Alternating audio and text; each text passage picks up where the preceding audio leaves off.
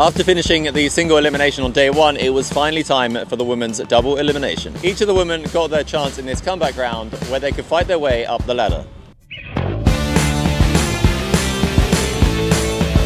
Conditions are still really challenging, but I'm looking forward to my heat. A clear standout was Melina Vingarsud, winning 3 heats against Baptiste, Shamirian and Mankova. It's going good. I was on the power this time.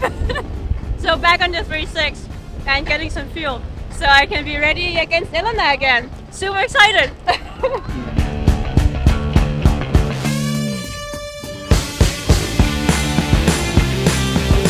In a super close heat, Elena Dominic managed to defend her position with a last-second shaka.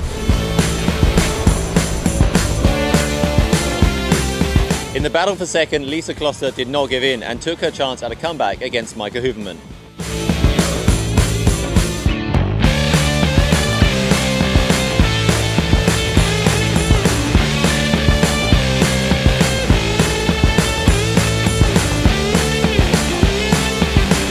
The final was close, but in the end it was Maika Hooverman taking the win and her 6th European Championship title.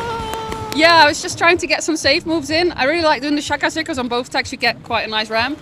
So starting easy and then trying to up my scores a bit, going for the Kona and the Kulo. I really enjoyed it. I think it's been a while since we had conditions like this. It was super nice sailing with Lisa. Yeah, it was fun. It was a bit gusty and a bit more choppy than the other day, so I struggled a bit with that, but when I had the funnel in I was like happy, and yeah, a bit more wind would have been great.